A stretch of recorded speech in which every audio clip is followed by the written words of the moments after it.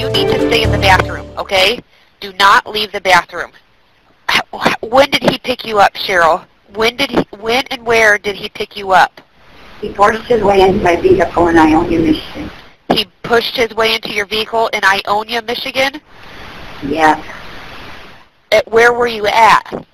On West Main Street. West Main Street, like at a stop sign or what?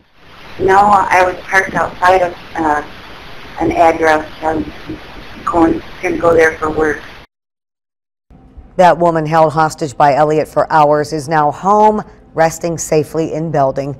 Tonight, her husband tells us how she coped through the ordeal. He let her know that all the possibilities, and then that he pretty much threatened her, you know, so, but she did all right. Yeah, she works for the Census Bureau, so she is pretty tough, and we've always talked about situations that could happen doing this kind of work that she's doing.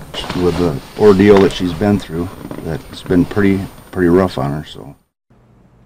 As for the Belding woman's recovery, her husband says right now she's taking it one day at a time.